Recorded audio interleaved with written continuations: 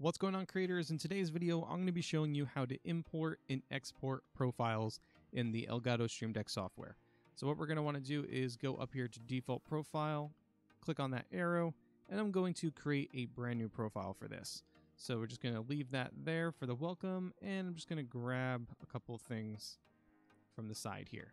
So once you have your profile however you want it to be, you're going to click that down arrow again, go to edit profiles, select a profile that you want, and we're going to right click and we're going to go to export. So we're just going to give it a name. We're going to leave it as profile 1 and we're going to hit save.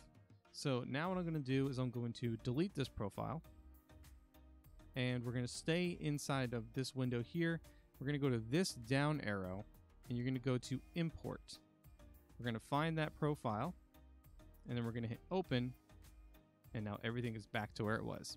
It's as simple as that. And what's really great about this is if you're going to events or if you're going to someone's house or a place that has the Stream Deck and you don't want to bring your Stream Deck, you just take this profile with you on a flash drive, pop it in, and there you go. You're good to go as soon as you import it in. But if you found this video helpful, give it a comment, like, share.